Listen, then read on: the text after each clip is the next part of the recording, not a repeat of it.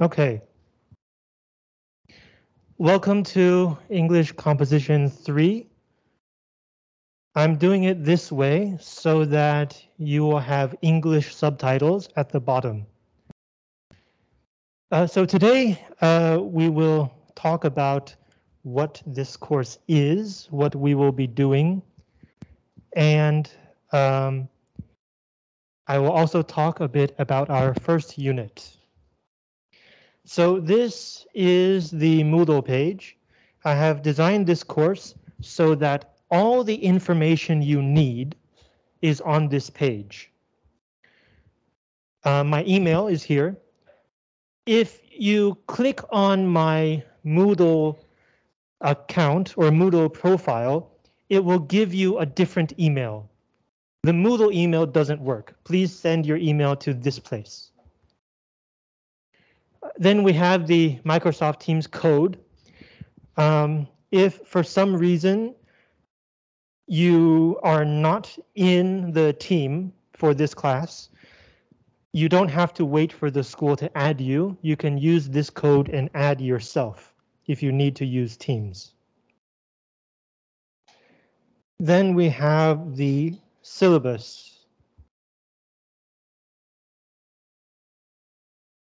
You can look at this yourself. I will give you a better version of the schedule. Let's see, this is important. Suggestions for learning guidance. Work hard, participate in class, and you'll be fine. So no pressure. Textbook is this one. Lallman Academic Writing Series 5 Essays to Research Papers. We will be using this for both semesters. Now, you don't have to buy one if you don't want to, because I have posted the relevant unit information on Moodle, and I will show you later. So let me do a very quick comparison contrast about whether you should buy the textbook. This semester, one of our units is comparison contrast. So this is also an example. So on the one hand, having a physical textbook is a good idea, because if you need to take notes, or if you want to do some of the practice questions, you don't need to find another piece of paper. It's all in the same book. It's very useful. Moreover, we will not have time to do all 10 units across the 2 semesters. So if you don't buy a textbook, you won't be able to learn those units on your own, right? It's also a kind of self-study resource. So if you're interested in improving your essay writing beyond what we teach or beyond what I teach, it's a good idea to buy the textbook. So those are the advantages. The disadvantages, first of all, it's kind of heavy. You want to try? Heavy, right? Kind of heavy. Secondly, there are 10 units, but across the 2 semesters, we will only be doing 4 from this textbook. The other 6 units, I encourage, if you buy the textbook, to use as self-study. But if you do use self-study, the textbook does not have answers to the practice questions. So if you do buy a textbook and you want to do the questions, you will have to come to me for the answers, which are in this book. Or I can just tell you whether your answer is good or not. I don't really need this book. And then the final disadvantage is it costs $535. So if you want to buy a copy, please tell me in the break or after class, and I will collect the number of textbooks and then we'll buy a textbook. But if you are not interested, you don't really have to buy one. So that's the textbook.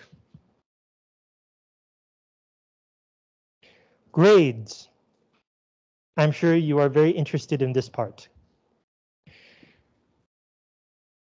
20% of your final grade will be your participation in class.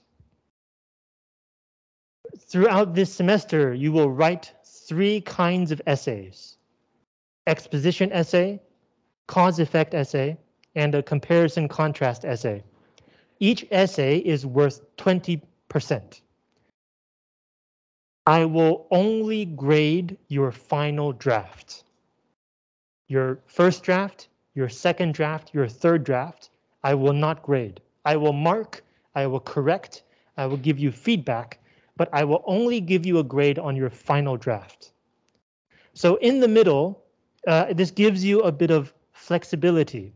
If like 1 week you have an emergency and you can't finish the draft, you have a little more time. Or if you're not sure what you want to write about, you can do a rough draft and write whatever you think of, and based on my feedback, you can then improve your drafts until the final draft. And the last 20% are the final exam. The exam is a coordinated exam on the final week, week 18. And I will be grading that exam. Now, the course system only lets me put in 3 grades, right? Daily grade, midterm grade, and final grade. So the final grade is the final exam, no problem. But what about daily and midterm? Well, I have to input the midterm grades during the semester. So your exposition essay, the first essay, will be your midterm grade. The other 2 essays and the participation grade will be your daily grade. Okay?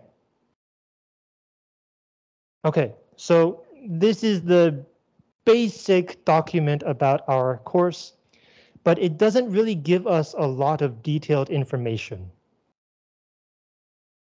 So first, I'll show you Moodle first, and then finally we will talk about the detailed schedule. So as I said, everything you need will be on this Moodle page. The first section is course information, syllabus, the detailed schedule, class emails.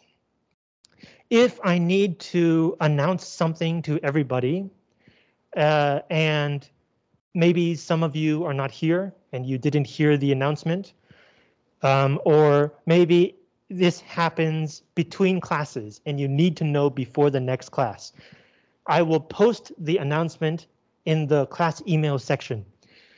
Moodle will then send an email to your school email account. Now, I know that some of you don't look at your school email account, so I will also post that information on the Microsoft Teams page. So, you know, at least once a week, either check here or check the Microsoft Teams, just in case. Although it would be much better if you pay attention to your school email. Okay, the next 2 sections you cannot see. I have hidden these from you. Basically, at the end of the semester, I will input your daily grade, your participation grade here, and your final exam grade here. I use Moodle to calculate your semester final grade. This also means that you can see your grade. Let's see, where would you see that?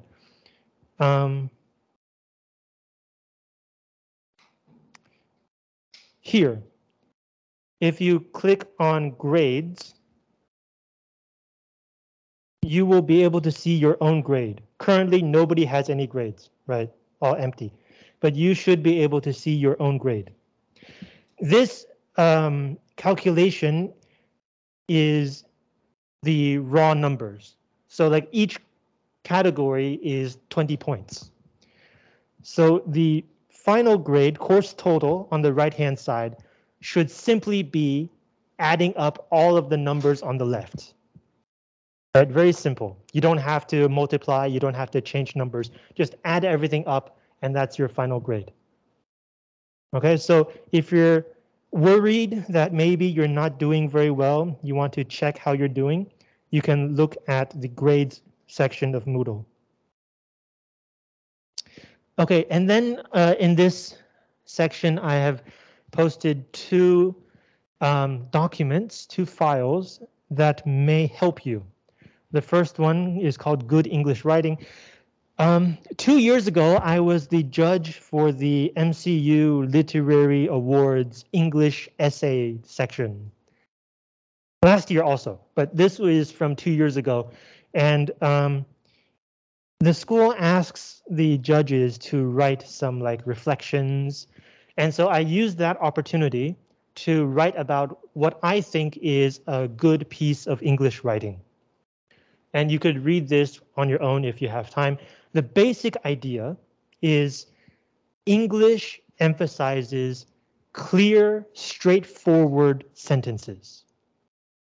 Right? If you write in Chinese, your Chinese teacher may have told you, oh, you have to do something special with the language. It has to look pretty. In English, we focus on clarity. Can you clearly present your ideas to let your reader quickly understand them? So if you're not sure how to say what you want to say, SVO, subject, verb, object, is the best choice. So what makes a piece of English writing good is not the sentence level. It's the bigger structure level. What do you say first? What do you say next? What do you choose to put in? What do you choose to leave out? So on a basic sentence level, clear and straightforward. But on a bigger level, that's where you have to do the work. The next file is in Chinese, and this is for students who may not be clear about the idea of plagiarism. Plagiarism is stealing other people's ideas. What it means is you see an idea that somebody else has said or written, and you take that idea and you put it in your own work and you pretend that it's your own idea. It's stealing. In the university, ideas are very important. The whole reason you get your diploma, 毕业证书, is because you have demonstrated that you have learned all of these ideas. So stealing ideas is like stealing grades. Stealing grades is like stealing a diploma, and stealing a diploma is like stealing a job because you need it to get a job. So don't do it. The Chinese article goes into the history of plagiarism in China, actually. How when Western ideas about science and technology first entered China, people were not very clear about this idea of stealing other people's ideas and how that slowly developed into the system that we have today. But for the purposes of this course, the rule is this. If you give me something that has stolen ideas, it doesn't have to be that the entire thing is stolen. If it has stolen ideas, if it's a rough draft, I will not mark it. If it's a final draft, I will give you a 0. If you do find a good idea and you really want to put it into your essay, tell me where you got it. If you tell me that it's not your idea, you didn't steal it. So you don't have to think of everything yourself, but you do have to tell me which parts are yours and which parts are not yours. Is that clear? Good. So that's the course information section. Then there's a section for each unit. Each unit, the PowerPoint is from the textbook. Then I have provided an article that I think is a good example of this kind of essay, and we will talk about this article in class. And then you have the place to submit your final draft so that I can grade it. And then you have the time period when you can submit it. And please only submit PDFs. So each unit is like this, right? PowerPoint, article, and then submission. Now, the comparison contrast unit is not from our textbook. I'm not sure why. We've been teaching this course this way for a few years, so I'm not sure who decided this. But the unit is taken from another textbook, and so the first file is from that other textbook. Otherwise, the other two things are the same: an example article and a submission space. That's it. That's the Moodle page. Do you have questions about this? Yes.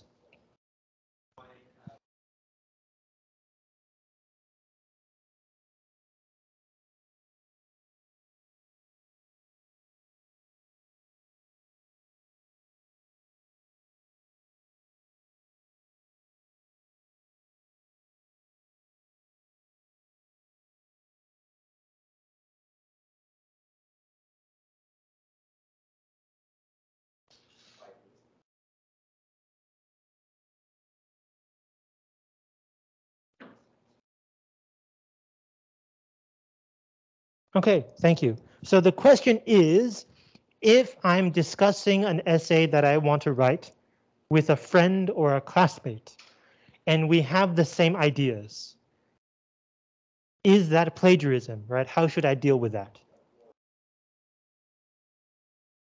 Right, or something you found elsewhere. Right. So in this class, you can decide the topic for your own essay. I will not assign a topic to you. If you happen to write the same topic as someone else, that's fine. We can't all write different topics all the time.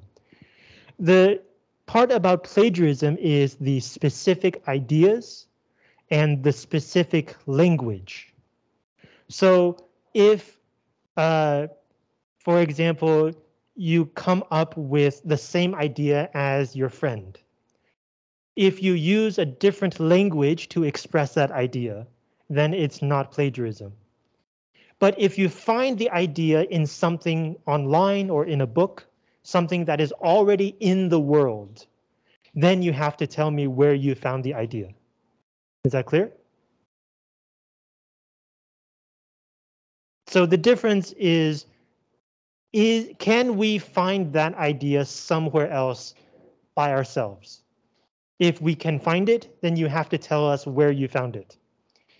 If it's just like you're talking with somebody and only you two know about it, then it's fine. Okay, thank you. Other questions?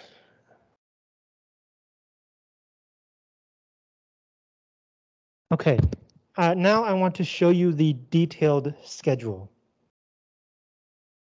And this will give you a guideline to what we are going to do this semester.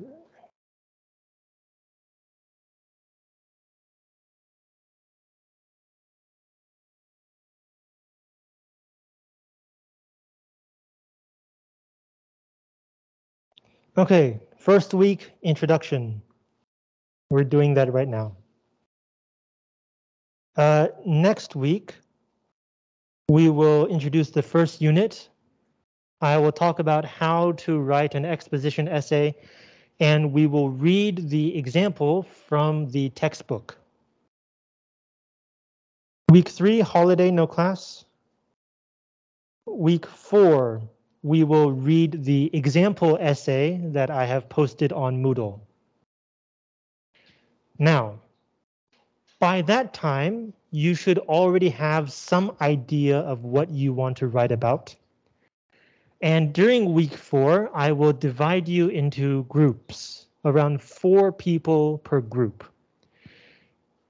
In week 5, I should say before week 5, sometime in the week between 4 and 5, you should exchange essays with your group members.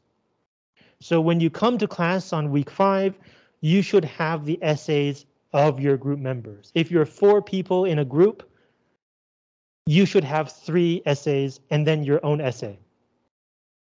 And on week 5, I will give you time to discuss each person's essays with each other. Now, I will explain this more during week 4, but the basic idea is that there is no such thing as the perfect essay. There's no such thing as an objective standard for what is a good essay. And I'm just one person. The more people who read an essay and give you feedback, the more complete and clear your essay can be. So peer review is a way to get other people to give you feedback. Right? I'm just one person. I have my own preferences, biases, values that maybe some of you don't share. So with peer review, you can get a better idea of how good your essay is, how clear it is it missing something? Because all of us are different.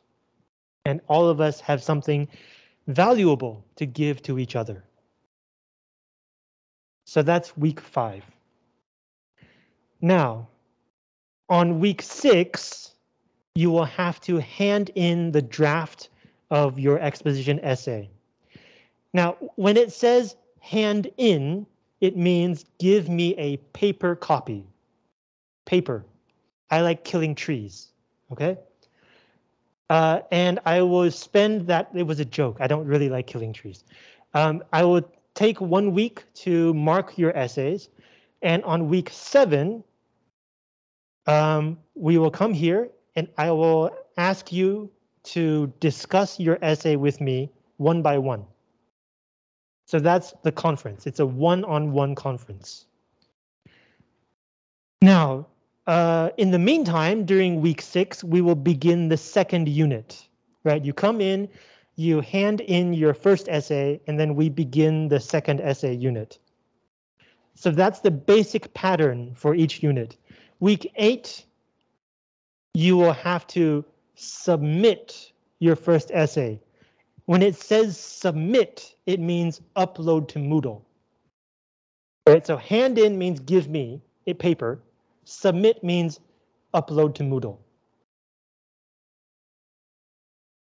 And so that's how the semester will go, right?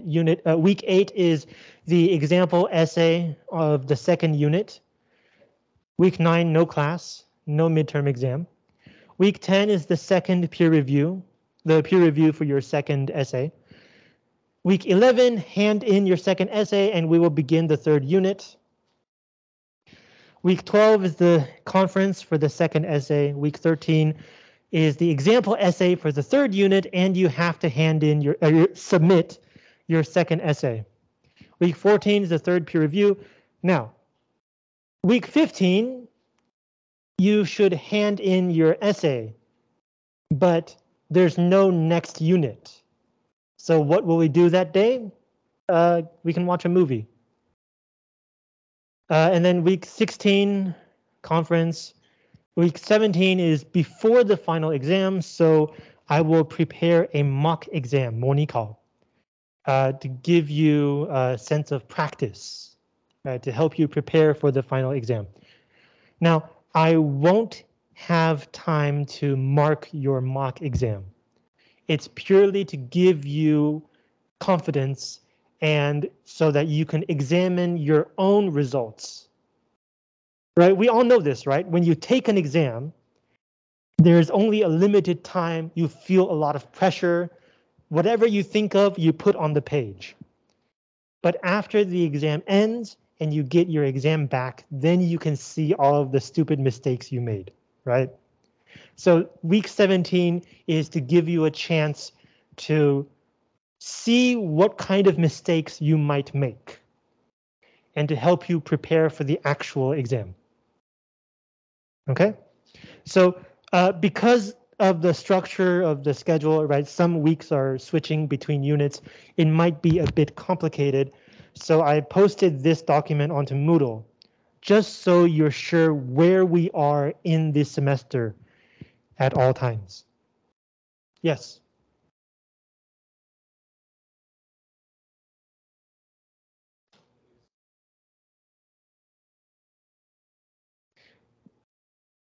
I can't quite remember.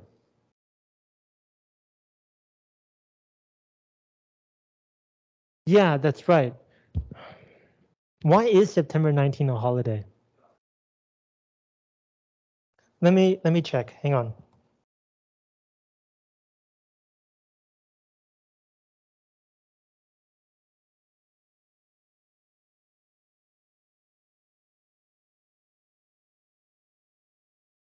September. Oh, it's not a holiday.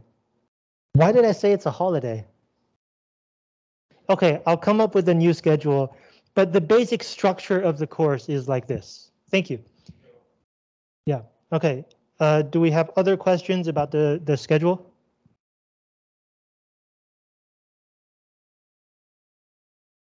Okay, so I have basically finished talking about the course introduction.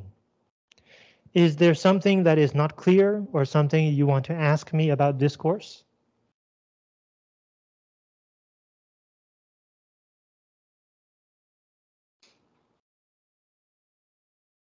Okay, so as it says on the schedule, the first week is introduction to course, introduction to good writing. We talked about that. And then a basic grammar review. Bum, bum, bum. So we'll have to talk about grammar now. Sorry. Sorry for you. I love grammar. I'm going to have a lot of fun talking about this.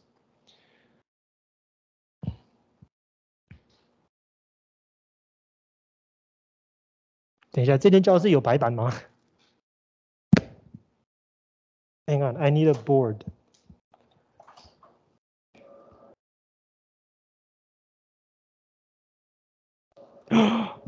Oh no. How can I talk about grammar without a board?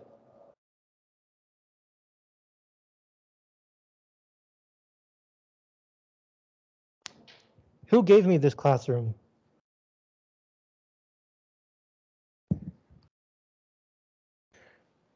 Okay, so I guess we'll have to use the projector anyway. The thing is, this semester I'm teaching 2 sections of writing 3. Both of them are in this classroom. So however I teach grammar now, I'll have to do that in 2 hours again. Oh, this also means that if for some reason you can't make it to this course, you can kind of sneak into the next course and it will be the same ideas, right? In 7th and 8th periods.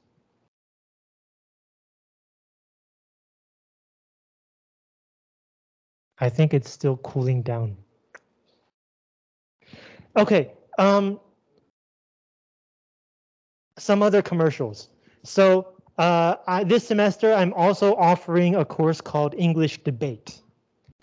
If you're interested in debating, if you're interested in making clear arguments and persuading other people, you're welcome to come join my class. It's Thursday, 5th and 6th periods.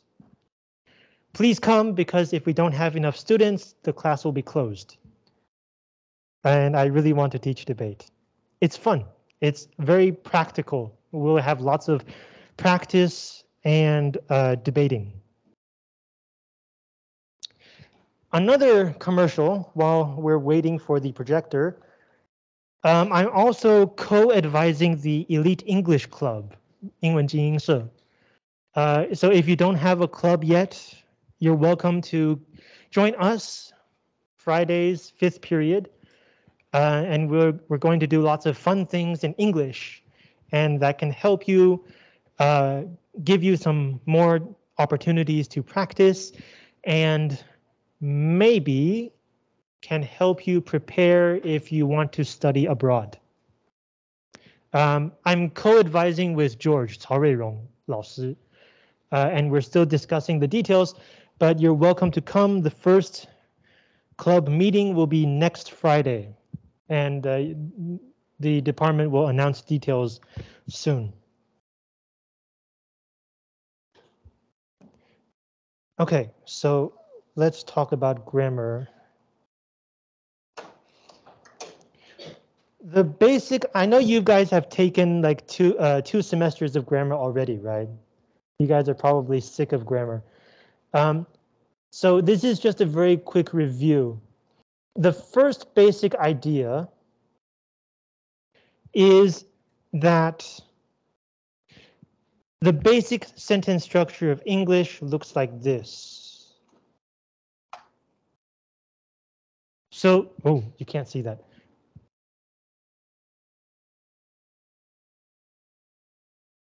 Hang on, I think I need to share the screen.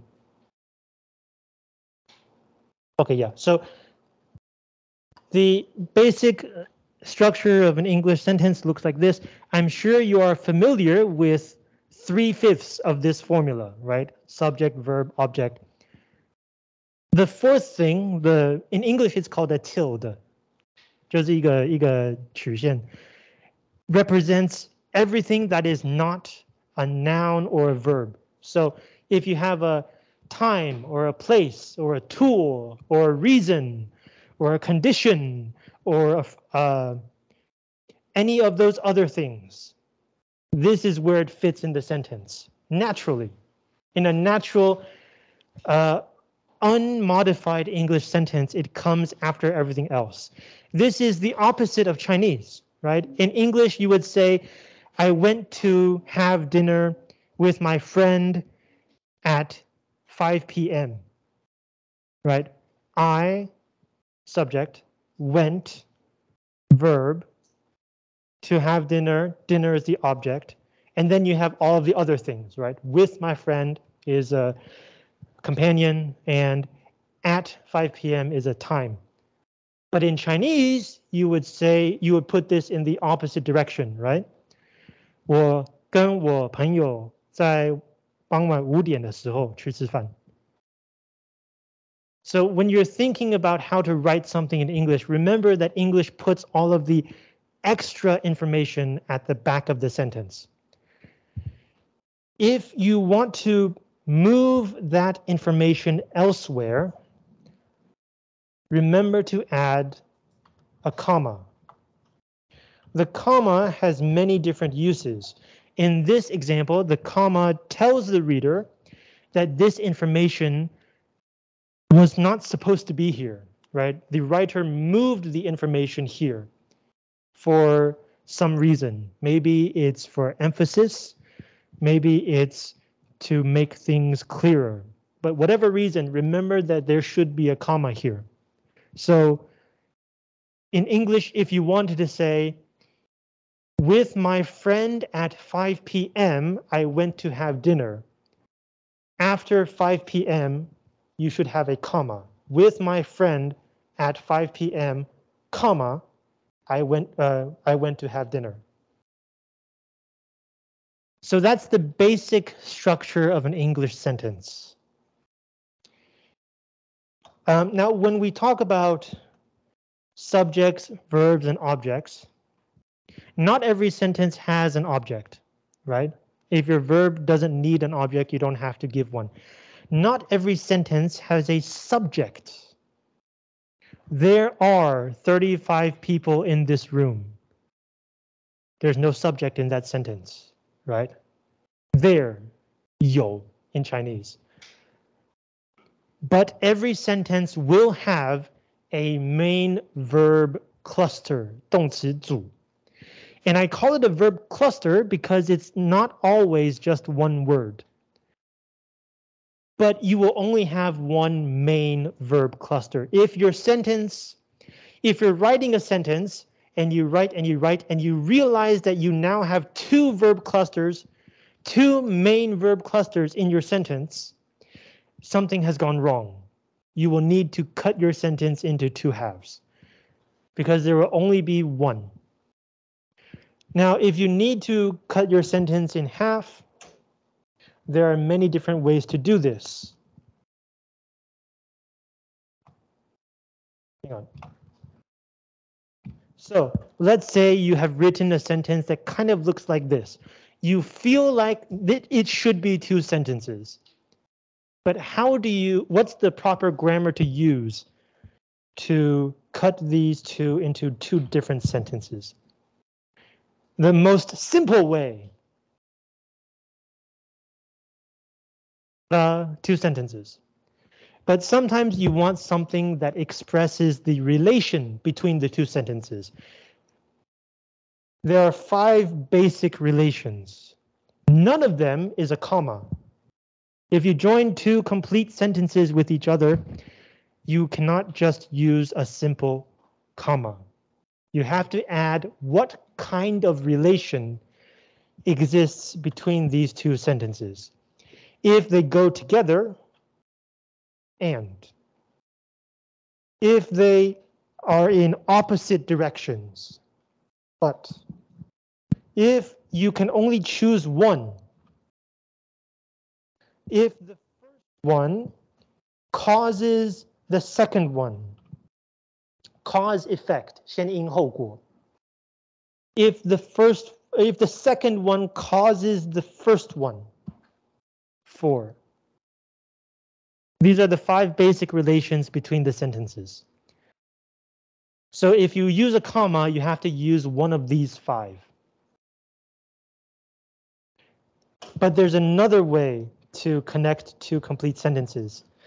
And I have to warn you, this is a bit dangerous. It might cause problems. If you use it in the wrong time and place, something might explode.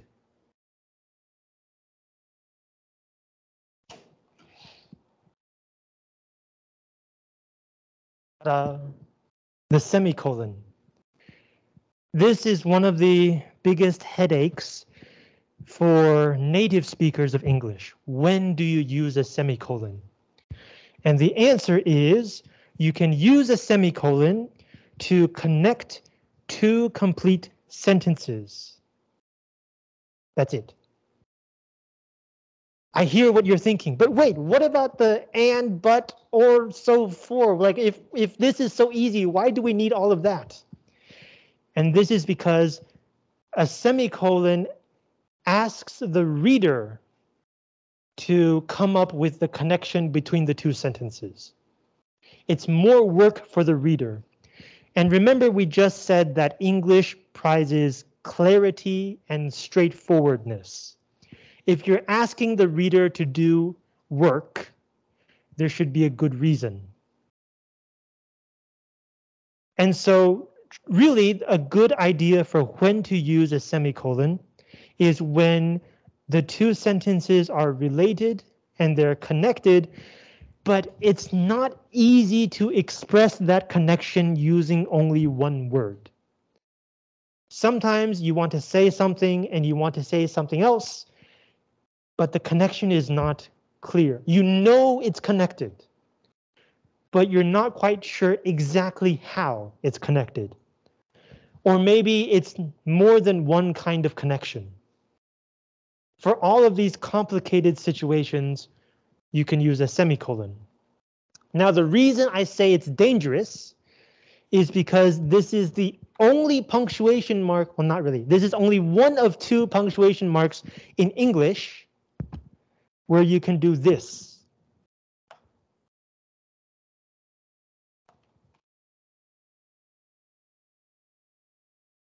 You can use an infinite number of semicolons, and it will be grammatically okay. Now, obviously, I don't think you should do this. It makes a sentence very long, and it's asking the reader to do a lot of work. But for some limited situations, this is something that you might have to do. So you can keep that in mind. And by limited situations, I mean the deadline is in 5 minutes and you really don't have time to think about these connections. If you do this, I will tell you maybe you should use this connection, that connection, but it will not be wrong. So these are the basic ways of connecting two complete English sentences. 1, don't connect them. 2, a comma plus a kind of relation. And 3, semicolons. Do you have questions so far?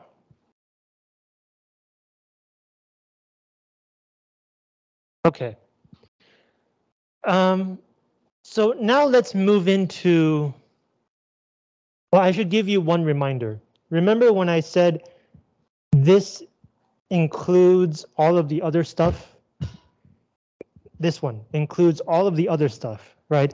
Tool, time, place, companion, condition, reason. For example, if you say because, that's this. Because I went to my friend's house. Is this a complete sentence? If you think it's a complete sentence, please raise your hand. If you think it's not a complete sentence, please raise your hand. If you're almost falling asleep, please raise your hand.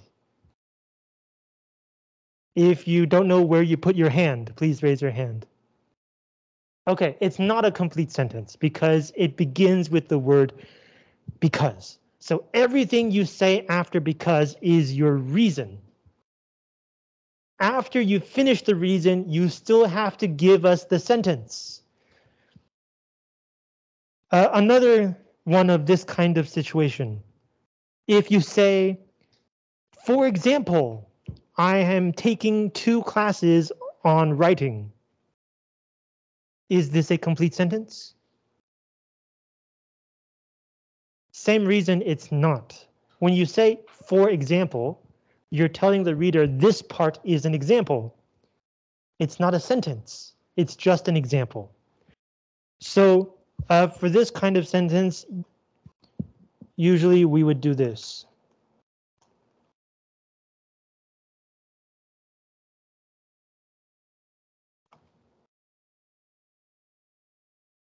This is the grammatical way to say, for example.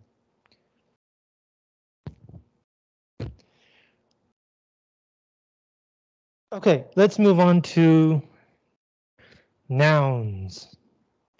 Now, here's the thing about grammar that you probably did not know before. Maybe your grammar teacher told you a noun is a person, place, thing, or idea, something like that, right? And a verb is an action, something you do. That's not true. The definition of a noun is any word that you can put in the S position or the O position. The definition of a verb is any word that you can put in the V position. And so sometimes you will end up with some strange English sentences that look weird but actually do make sense.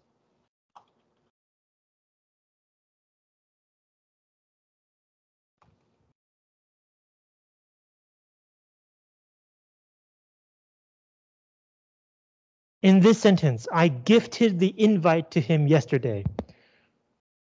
What is the verb? Gifted. You're thinking, wait, isn't gift a noun? Not if you put it in the V position. Then it becomes a verb.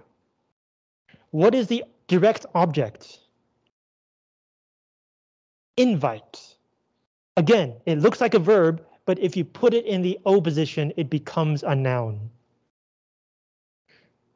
So if you're worried about, should I put a noun here or a verb here or what? Don't worry. The position in the sentence will make the decision for you. But when we do talk about nouns, usually it's good to come up with simple examples.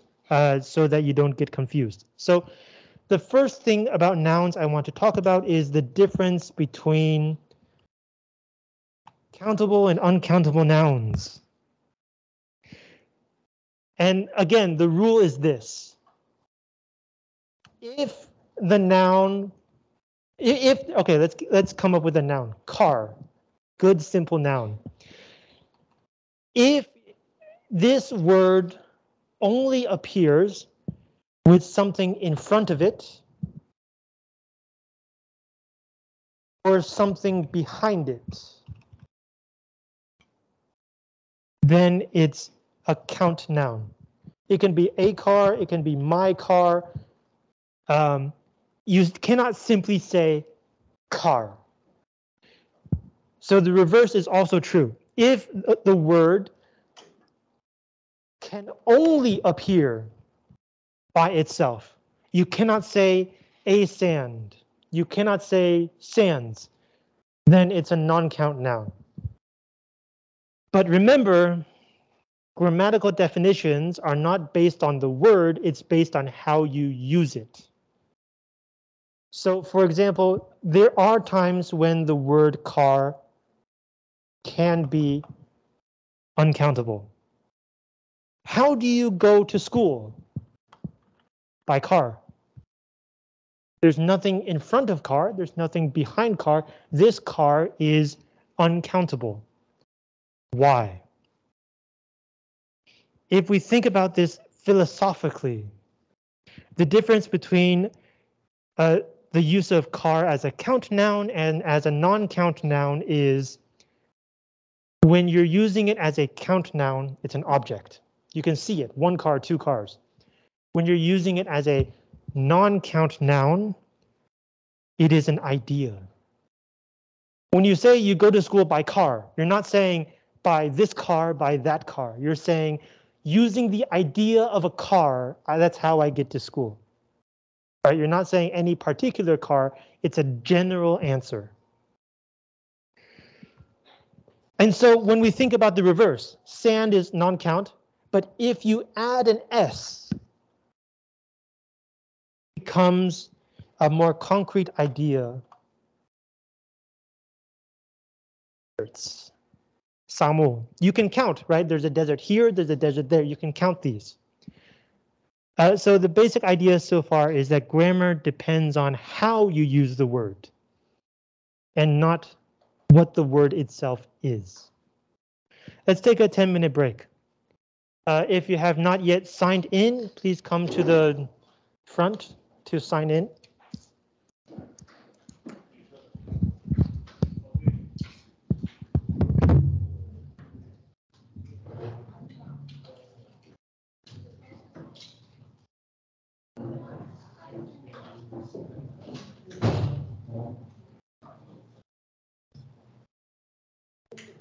老师，这间教室的白板在旁边，要拉出来啊。哦。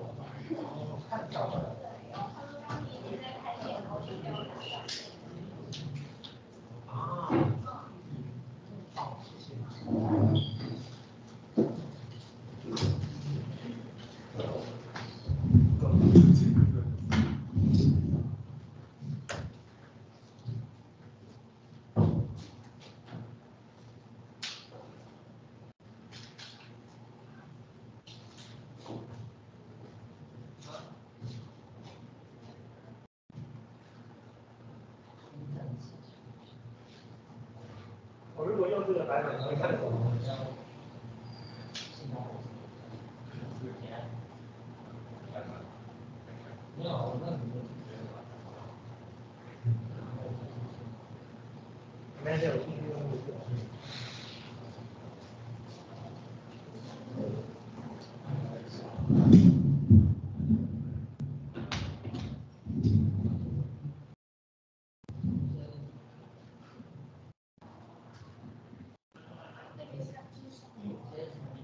？Sorry?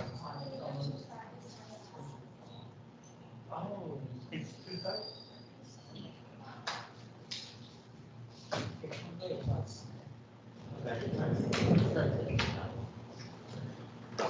It's slightly cleaner. That's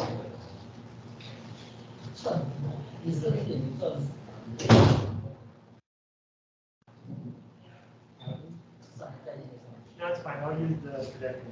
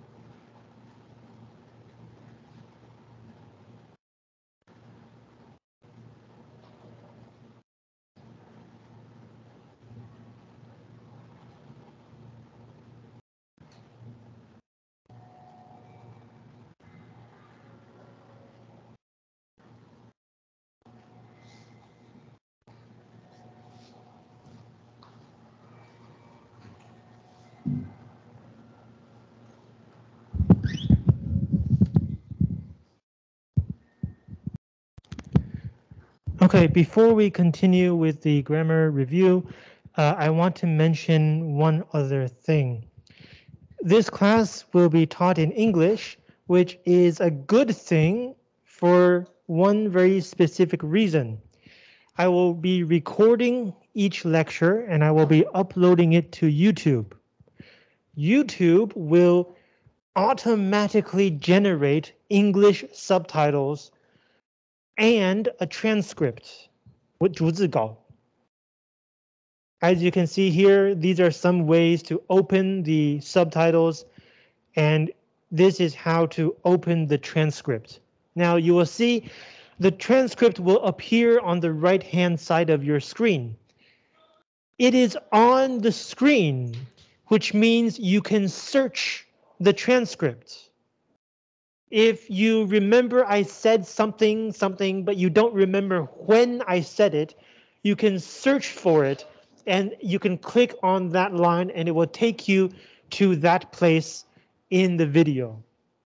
This is something that you cannot do if this class is taught in Chinese because YouTube does not generate automatic Chinese subtitles, only English. So if you need to review a lecture, you don't have to watch the whole thing. You can jump to where you need to review. And this file has been posted to Moodle here. Subtitles and transcript on YouTube.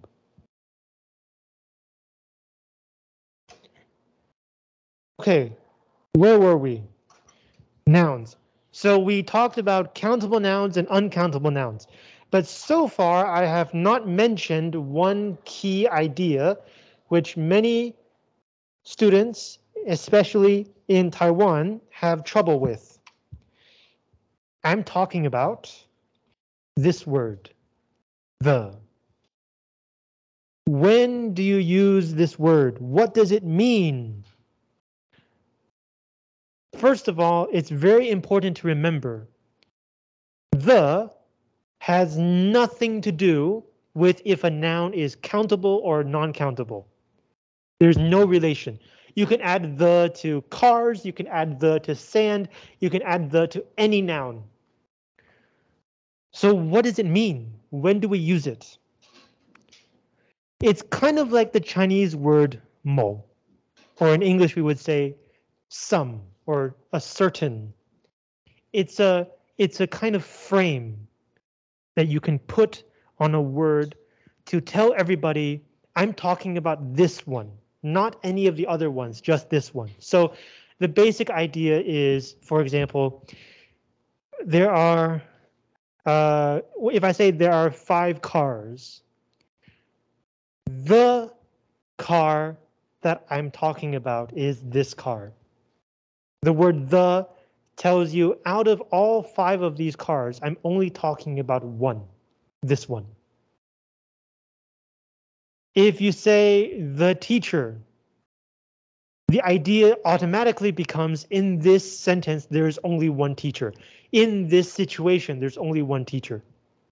That's what the word the does. From many different examples of the same thing, it picks out one. So when do you use it?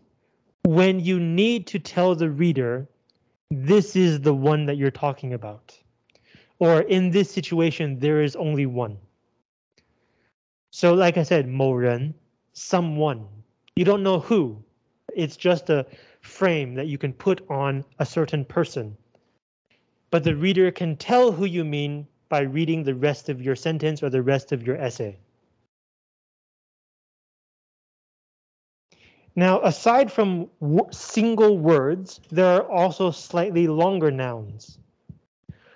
You have, let's start with this one. You have sentences that can become nouns. So if we go back to this sentence, I gifted the invite to him yesterday. If you say,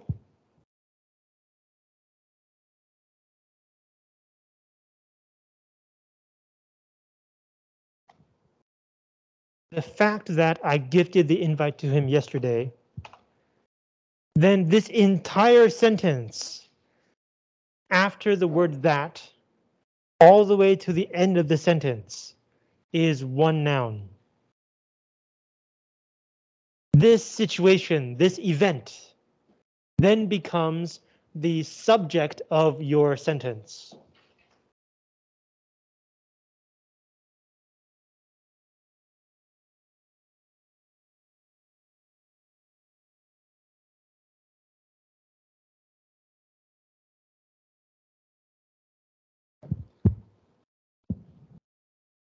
So in this sentence, this is your subject. This is your verb. And this is, it's not exactly an object because the word be, the verb be is a very weird verb, but this is the rest of the sentence. So how did this complete sentence become a noun? Because I put the word that in front. It's technically correct to simply say that I gifted the invite to him yesterday is a good thing. But usually in English, we're more used to seeing the fact that. So if this becomes a noun, it can be a subject. It can also be an object.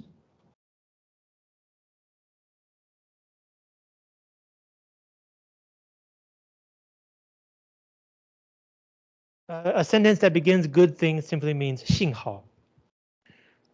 Hugh, good thing I remembered, right? That I gifted the invite to him yesterday. I should give you the complete sentence. It is a good thing that. So I should use a different sentence.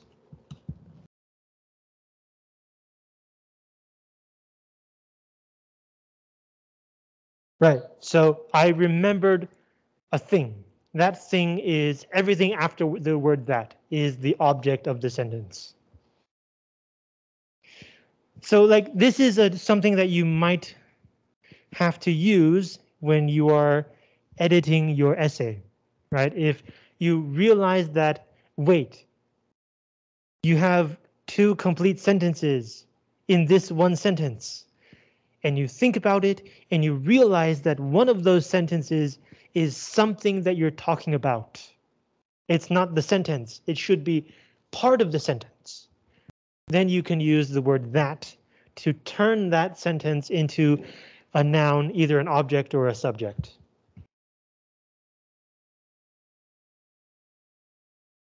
The last kind of longer noun kind of thing I want to talk about is the gerund 动名词.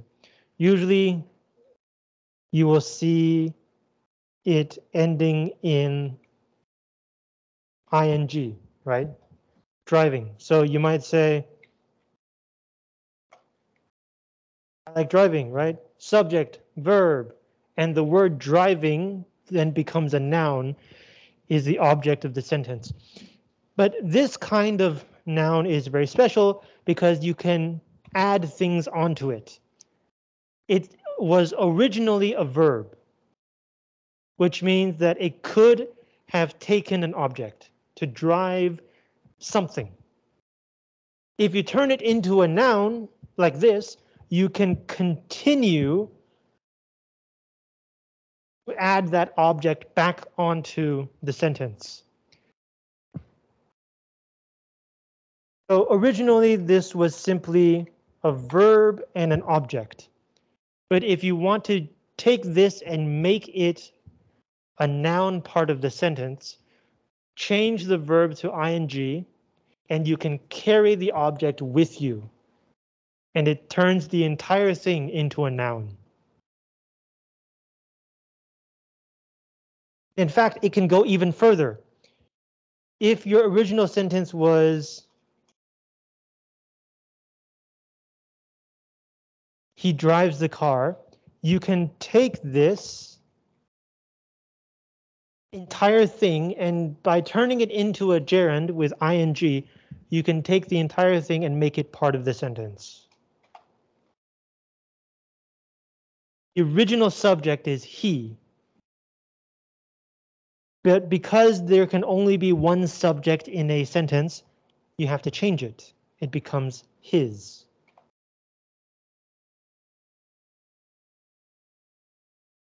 This is a grammatical English sentence. I like his driving the car, which means the same thing as I like that he drives the car. Two different ways of saying the same thing. Often in English, you will see the word of here. I like his driving of the car simply means I like how he drives the car. So those are nouns. Do you have questions about nouns?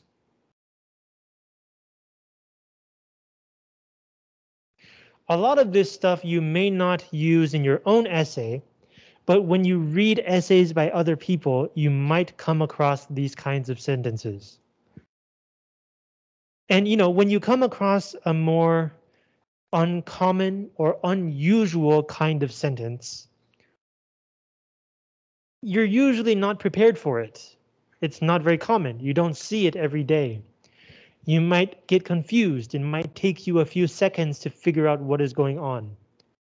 Today, I just hope to give you some tools to help you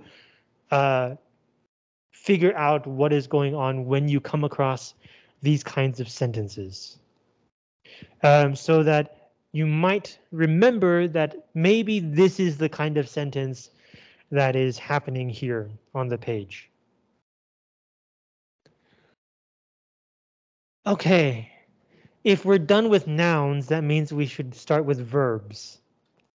And as I'm sure you remember, verbs can be a bit complicated.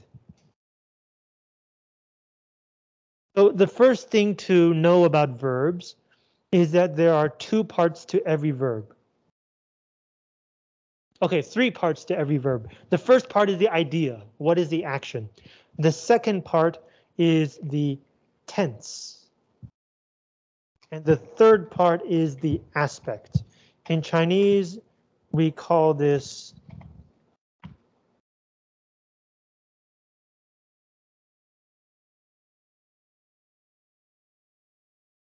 shi and tai. The tense, there are only three choices for tense: past, present, future. and it tells you in relation to the entire essay, did this thing happen in the past or present or future? So this has nothing to do with the other sentences. This is in relation to the entire essay.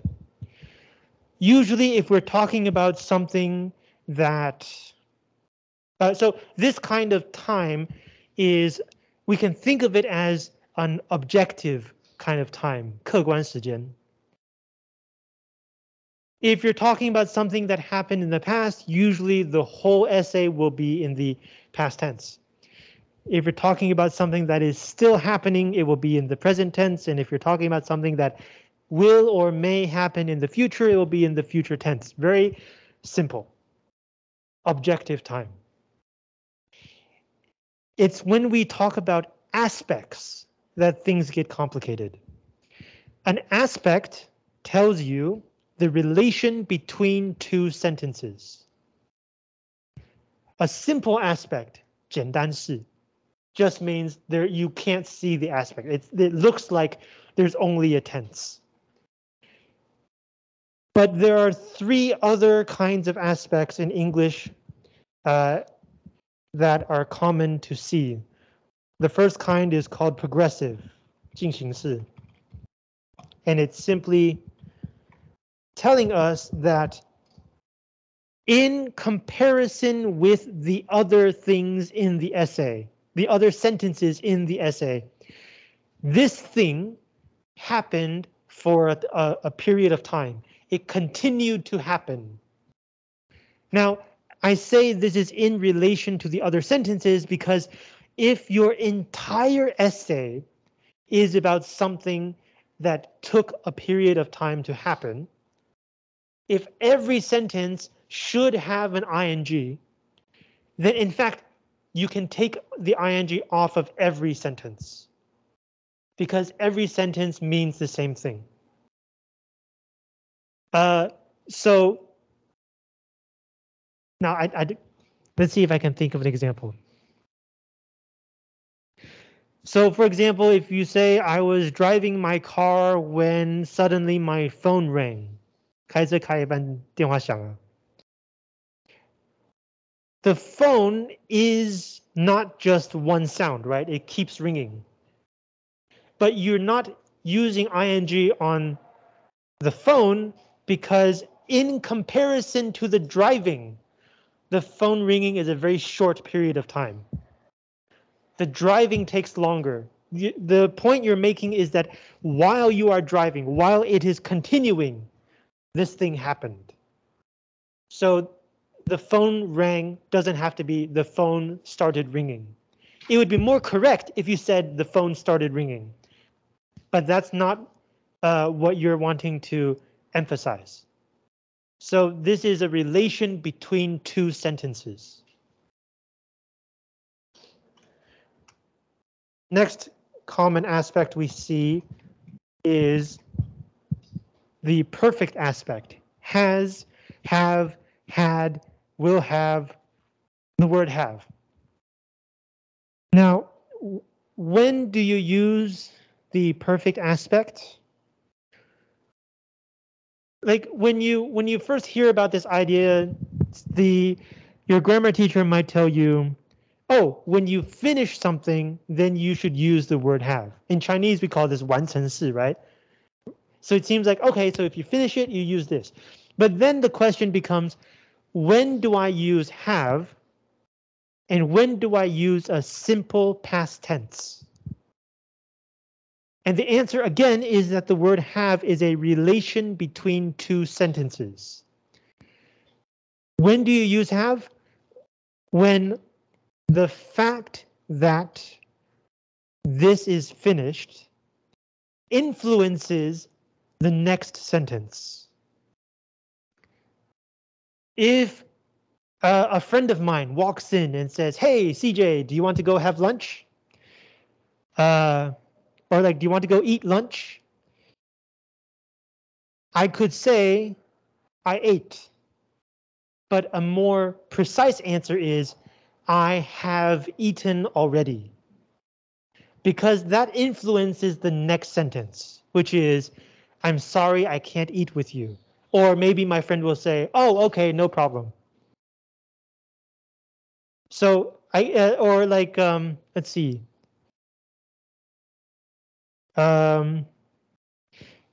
Let's say that I drove here all the way from Kaohsiung, and I walk in, and the first thing that happens is a student comes up to me and says, teacher, can you please correct my essay in the next 5 minutes? And I could say, I just drove here from Kaohsiung. I'm very tired. Maybe later. But the more precise way is, I have just driven here from Kaohsiung. The fact that I completed this action means, next sentence, I am very tired, which therefore leads to the answer, not now. I will help you later. Right? So when do you use have or had or has? When it affects the next sentence.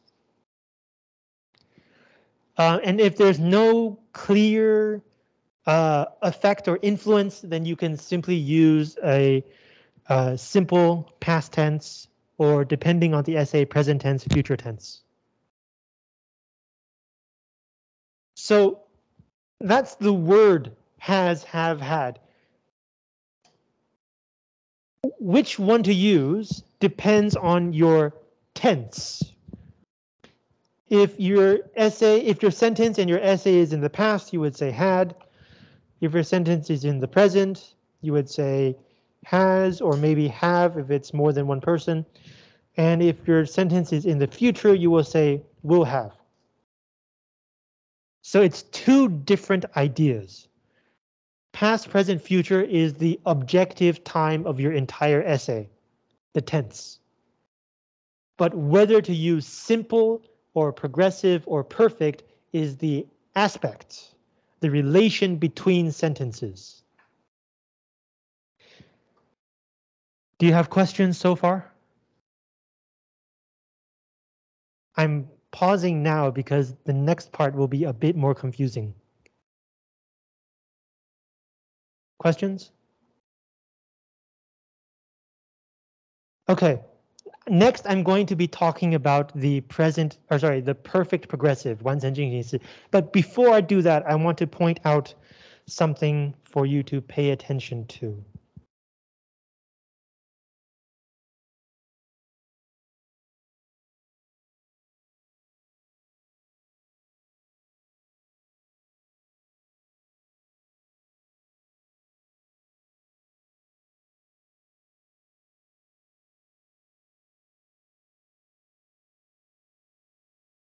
So with this example sentence, walking the dog, 去遛狗.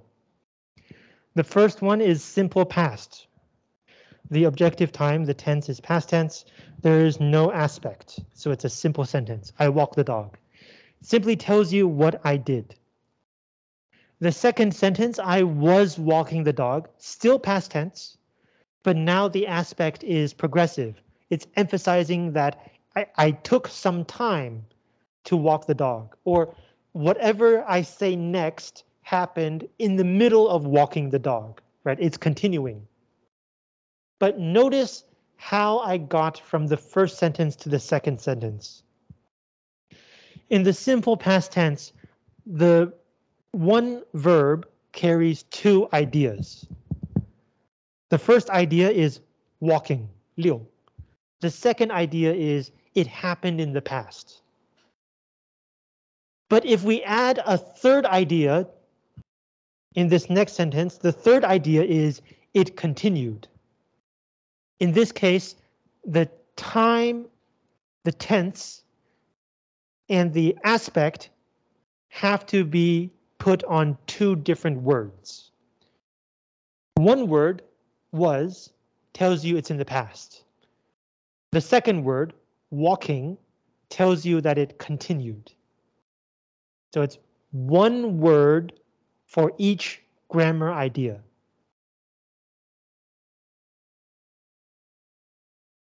The third sentence is the perfect progressive, 完成进行式. It follows the same pattern. One word for each grammar idea. The first idea is perfect, 完成式. So you use the word have. Sorry, the first idea is it's in the past. So the word have is in the past tense, had. The second idea is perfect. So the word is in the past participle. This is when you say like something like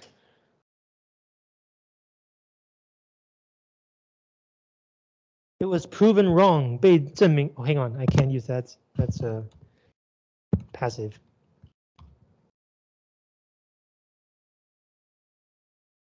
I have been proven wrong.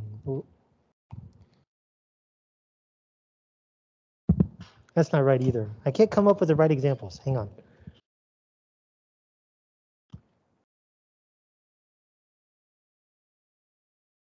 There we go. I have proven him wrong. 我证明他是错的.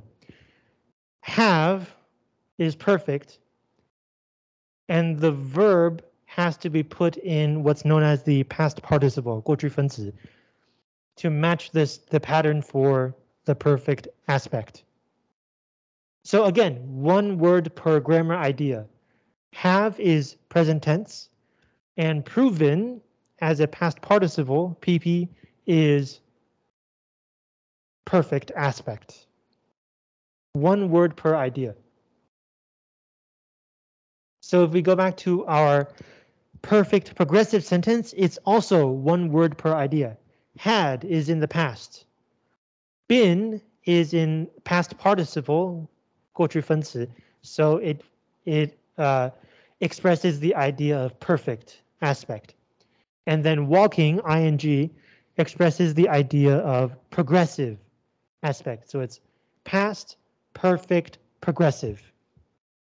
过去完成进行式.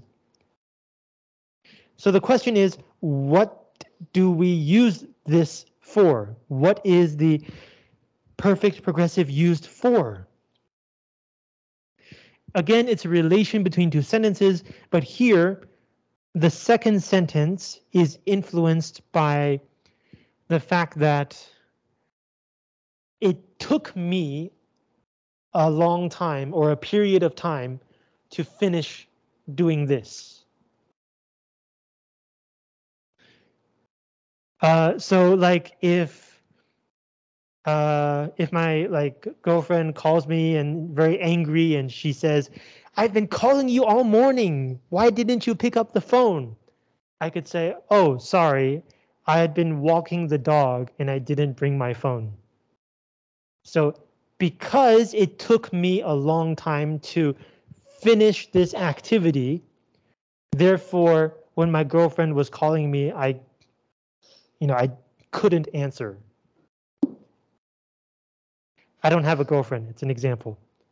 I don't have a boyfriend either. So I had been walking the dog, or in the other example, I had been driving all the way from Kaohsiung. It took me a long time. And I'm only telling you this now because that long time has ended, and that affects the next sentence. So the good news is you probably won't need to use this kind of sentence. But if you ever read this kind of sentence, you should know this is the idea behind this sentence pattern. It took a long time to finish this action. Now, remember the key idea, one word per grammar idea. So with that in mind, you can come up with sentences like,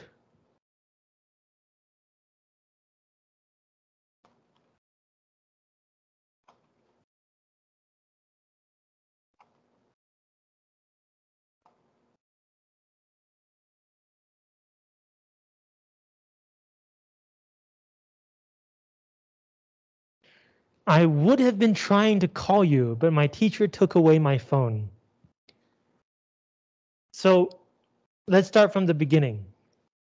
Would is technically the past tense of will. But here in this case, it's a kind of conditional, 它是一种假设语气, and it simply means it was supposed to be like this, but something else happened. So this first half of the sentence is, it was supposed to be, I should have been, right? I would have been, I was supposed to try to call you for a period of time. So I'm not just calling you once, I'm not just calling you twice, but for that time period, I would have kept on calling you until you answered.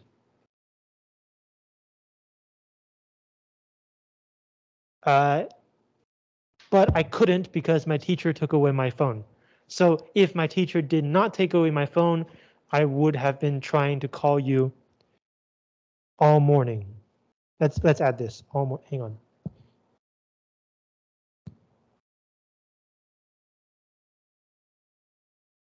Now, it is, if you ever come across a sentence this complicated, please tell me, because it's a very rare situation. But from this single sentence, we can have a whole picture of the situation. When I'm saying this to someone else, this sentence immediately tells us what has been going on between these two people. I would have, which means it was expected. The other person expected me to do this. But they did not expect me to talk to them. They expected me to call them and to keep trying to call them, which means that they did not expect to pick up the phone. And when I tell them this, I'm explaining why I did not do this. So I also did not expect that person to pick up the phone. So immediately you have a picture of the relationship between these two people. Maybe like I am that person's assistant or like a very good friend and we like to play jokes. But it would have been expected between us for that period of time that I would keep trying to call that person and that person would not pick up, and this would be normal. And the only reason that this exchange, or I guess non-exchange, did not happen is because my teacher took away my phone. So the second part of the sentence tells us that I am a student. I have a teacher, therefore I am a student. It tells us that my teacher does not let us use our phones in the classroom. So from this one sentence, you have a very rough picture of the kind of people that these three characters are, their general situation, and the relationship between I and you in this sentence. And it's only one sentence. This is the power of grammar. With a good enough sentence put in just the right place, you can call up an entire world. You can conjure up people and situations and relationships, all from the grammar. Okay, do you have questions about tense and aspect?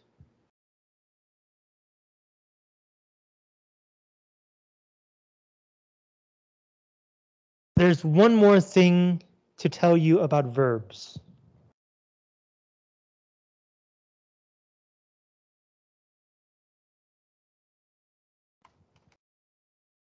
Voice. Now, these grammar words like tense, aspect, voice, progressive, perfect, these words apply to every language. But we're only talking about English. And in English, there are only two kinds of voices: active and passive, 主动被动. In some other languages, like ancient Greek, 古希腊文, they had a voice called the middle voice, And a sentence written in the middle voice does not tell you who is doing what to whom. What direction is the sentence running in? It simply presents a situation. But in English, you have to choose. Am I doing it to him or is he doing it to me? All of the examples so far have been active voice. So now let's talk about the passive voice, 被动语气. Remember, one word for each grammar idea. This also applies to the passive voice.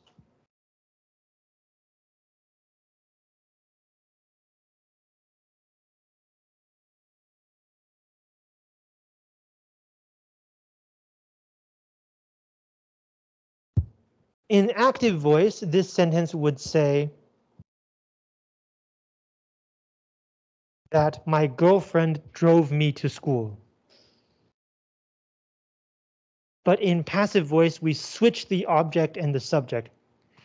Although you should pay attention that strictly speaking, in grammar rules, in this sentence, I is still the subject and there is no object. But you can tell immediately who is doing what to whom. It's my girlfriend who drove me to school. So you switch the person doing the thing with the person that is affected by the thing. The verb follows the same rule. One word for each grammar idea. Originally, it is drove, past tense, simple past tense, one idea, past. But because you have added a passive, you need another word. Was tells us it's in the past. Driven, drive, drove, driven, past participle, tells us that it is passive. So have plus past participle is perfect. Be plus past participle is passive.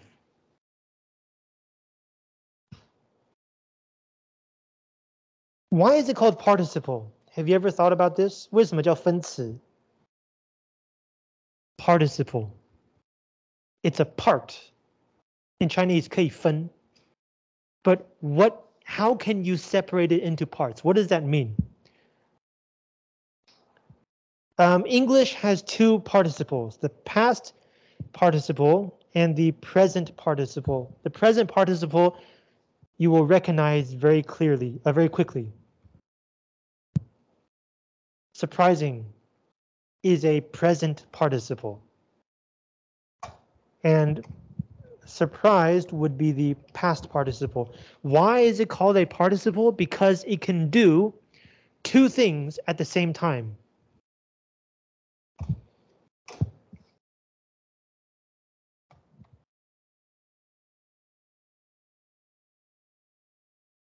In these two sentences, the word surprising and the word surprised, are they verbs? Are they nouns? Are they adjectives? The answer is that they are both adjectives and verbs. They play two parts. Let's look at the second sentence. I was surprised. This sentence could mean A, I am in the state of being surprised. 就是我感到惊讶, right? This word surprised describes my mindset right now. I feel surprised. In this case, the word surprised is an adjective. But we have just learned about the passive voice. So this sentence could also mean that somebody surprised me. And in this case, the word surprised would be a verb. If you simply say, I was surprised, you can't tell the difference. the word surprised is at the same time a verb and an adjective. It plays two parts. So it is a participle. The same thing for the first one. It was surprised. It is a bit vague. Let's give an actual subject.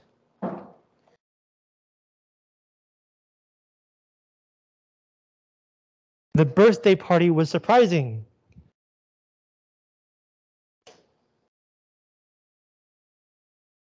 On the one hand, it is describing the birthday party. On the other hand, it is saying that the party surprised me. It is both an adjective and a verb.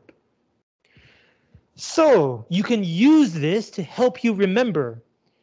Should you use the word surprising or should you use the word surprised? I know a lot of you have this kind of problem, right? You say blah, blah, blah, surprised, and then your teacher marks it off and writes surprising. How can you tell the difference? Remember, surprising is the thing surprises you. Surprised is the passive voice. You are surprised by the thing. So, when my friend suddenly showed up to my home, I was very, which one? Surprised, right? That my friend surprised me. But if I say my friend suddenly showed up at my home, it was very surprising to me. The thing surprises me. It surprised me, surprising me. So grammar can also help you with these little details when you're writing. Okay, now that we have all of the elements of a verb, we can concoct extremely complicated sentences.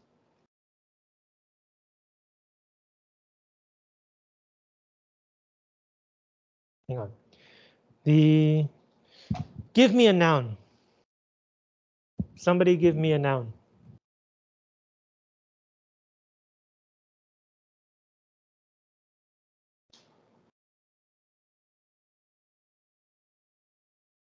Anything? Give me a noun. School? Okay.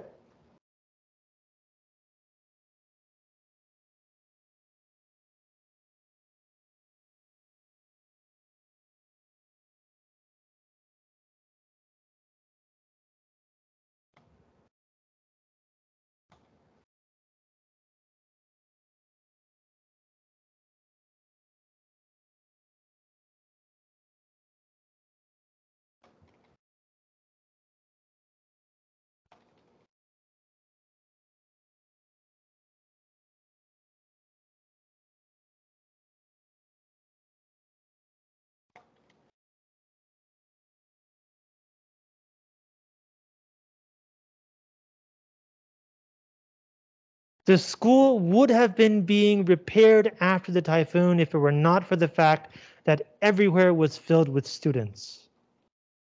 Is a grammatically correct sentence. The sentence divides here. The main part of the sentence comes first.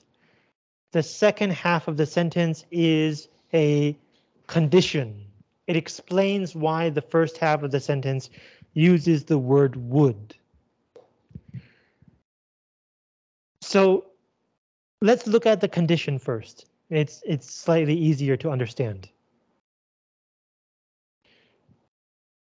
It was for the fact that means because. Everywhere was filled with students. So because everywhere there were students everywhere running around, therefore the repairs could not continue. That's the basic idea of the sentence. Now it uses were not for the fact that, which means in Chinese 要不是, right? Because of this reason, it is not. But the grammar flips it around. If not for this, this would not have happened. So what is the main sentence? The school would have been being repaired after the typhoon. So the basic idea is clear, right? Typhoon came, school was damaged, now the school needs to be repaired. But look at the tense. It says would have been. We talked about this. It should be like this, but it's not. And the reason is because there are too many students running around. You can't do good repairs when it's full of students. Look at the aspect and the voice. Would have been. Being. So remember would, okay, so have, would have is, as we just mentioned, it should be like this. Past participle of be goes with have. This tells us it is perfect. Present participle of be plus be. This tells us it is progressive, is doing. And then past participle plus be tells us this is passive, right? Is repaired. So this sentence is a conditional, perfect, progressive sentence in the passive voice. Why does it need to be like this? What information does this sentence give us? Would have, so it's supposed to be like this. Been being repaired tells us that it should have taken a long time. It should have, the school should have been being repaired. I'm just repeating the sentence. The repairs to the school should take a long time. So like when you walk around school for the next 2 or 3 weeks, you should still see people repairing things. But the sentence begins with the school and not the person or company that is doing the repairs, right? It is repairing the school, so it's a passive voice. And so this sentence tells us that the school hired somebody and asked them to do major repairs on the school. And it will take a long time to finish these repairs. And they should have started already because the typhoon just left and they can begin immediately. But there's one thing stopping the repair company, and that is there are so many students running around, they can't do the repairs.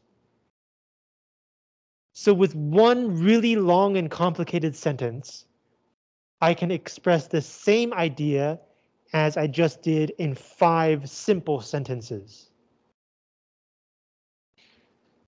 And that is why English emphasizes clear and straightforward sentence patterns. I say 5 sentences, you kind of get the idea. I say this sentence, you have no idea what the fuck I'm talking about. Clear, simple ideas, clear, simple sentences make for good English writing. So this is just a basic grammar review. Grammar, as I'm sure you remember, or maybe don't remember, goes on for a lot more than just this. But these are the basic ideas that should get you through writing 3 and writing 4. Questions?